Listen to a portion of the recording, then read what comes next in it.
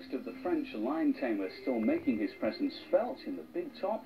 Well, should we hear that he is, we will of course let you know. We're joined now by a guest, Lynn Disward, who is the editor of Psychic News. Welcome, nice to have you with us on the White House. Thank you, it's nice to be here. It's a well-respected paper, the Psychic News. When did it first actually start? In 1932. So it's been going a while, and why was it actually set up originally?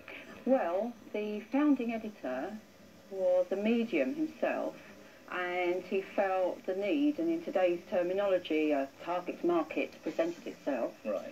And he went straight into it, and he found a backer in one Arthur Findlay, who is quite a famous spiritualist scholar and philanthropist, who endowed, in fact, the building where the Psychic News now is housed at Stansted Hall.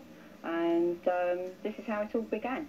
So what sort of stories were being reported back when it first started?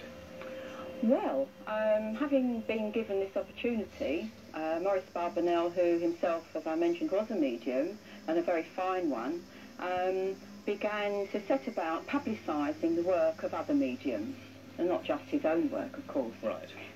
So he also addressed issues of the day, and one of the mediums that he mentioned in that first issue, the first ever issue, was Helen Duncan, who is now, as we speak, the subject of a campaign launched to clear her name of witchcraft.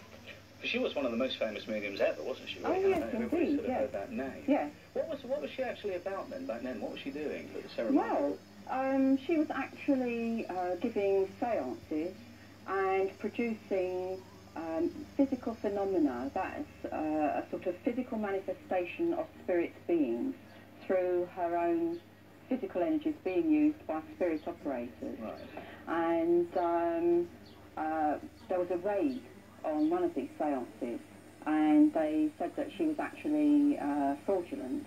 Oh, right. And pretending to speak to the spirits of the dead under the old Witchcraft Act of 1735. Right, so the arguments raised about whether she was genuine or not. We'll come back to that later, because we're going to chat to you in the second part of the show as well. So stay with us, and we'll talk to you a bit later on, and thanks for being with us for the moment. Thank you.